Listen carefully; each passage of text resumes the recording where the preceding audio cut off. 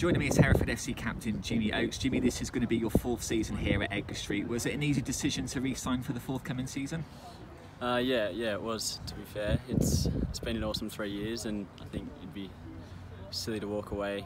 Well, it'd be a tough decision to walk away from something like this when the club's on the up like it is, and hopefully we can kick on and make it 4 in a row.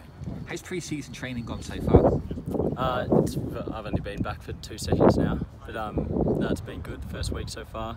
All the boys look as though they've kept in relatively good shape, and yeah, the squad's looking strong. We sold just over 1,500 season tickets. Are you just delighted by the level of support this club seems to get? Yeah, no, it does. It blows me away. I think all my mates back home, I went home to Australia and they couldn't believe the support that we get, and it's just, yeah, you don't see anything like it back home at this sort of level. I think the fans have been amazing, and it seems like it's going to be another good year for them. Joining me is Jennison Myrie-Williams here on the Edgar Street pitch. Jennison, was it an easy decision to re-sign for the 2018-2019 season? Yeah, definitely.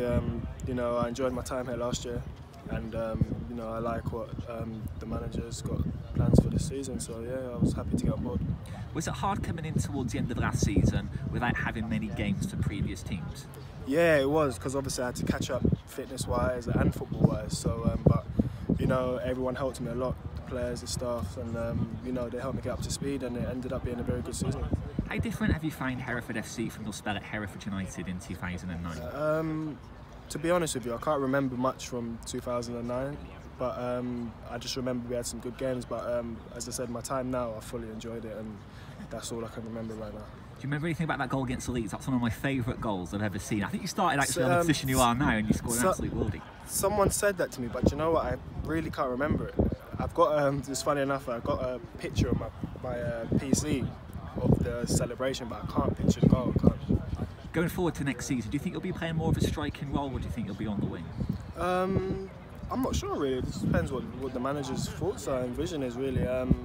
But you know, however I can help the team, I just want to, you know, play further up the pitch and, you know, score and create goals. So yeah. Are you still based in Bristol as well? Yeah. Yeah. How are you going to find the travel in for the National North matches? Yeah, as I said, just like a lot of people, not just me, it's going to be difficult. But as you say, you can't knock it until you try it. So I'm going to give it the best shot, and we all are, and we're going to, you know, we're not going to make any excuses. We're just going to get on with it and do the best we can. Joining me is new Hereford FC signing Danny Greenslade. Danny, what do you make of Hereford FC so far? I think you can see just by being around the stadium, it's a massive club, and hopefully we can do well this season and give it a good go. Last season we had the opportunity to join the club. Yeah. Was it a case of just waiting and seeing what happened before joining the Bulls? Well, obviously I knew the size of the club now, but obviously I've got ambitions to play as high as I can at that present time. I was playing at a high level with Western, and I just didn't really want to drop down at the time, that's all. So obviously now Hereford higher up, then I jumped at the chance to come and join. Can you tell us a bit more about your background? Have you been at Western for most of your career? So I was at Bristol Rovers. I think I was pro there for about 3-4 years, and then I had a few loan spells out to Gloucester, Bath, etc. And then last season I signed at Western, and then I think I had a good season by my own standards. So now I'm here. Are you more of an attacking left back or more defensive? I'd say definitely like to get forward, but at the same time you've got to be able to defend. So it's all part of the job. And how have you found the Hereford FC squad so far? I think the standard's been really high. A couple of really fit lads, which hasn't been too fun trying to keep up with, but it's all in a good day's work.